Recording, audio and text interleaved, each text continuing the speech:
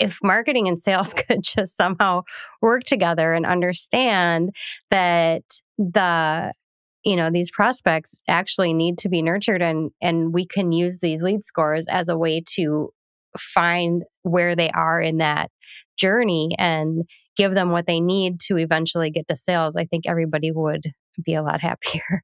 I think sales and marketing alignment, what a concept. Right. Right.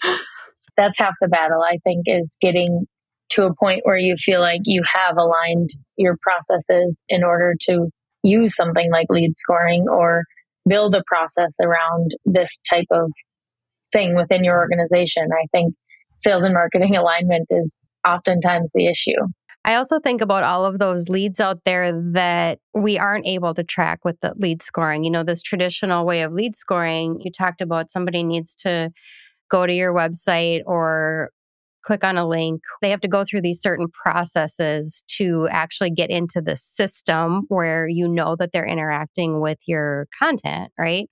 But nowadays people are blocking cookies all the time. They don't want to be tracked. They don't want anyone to know what they're looking at online. Or you think about something like LinkedIn, where I would say most people in the business world are looking at content and interacting with content on LinkedIn, a huge percentage.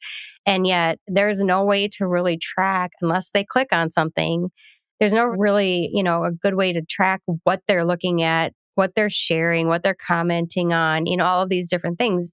You could have a really good qualified lead out there that you don't even know exists because it's just really hard to track these days. Looking at the traditional lead scoring, there's a lot of things that you have to think about when you're trying to figure out who are the most qualified leads.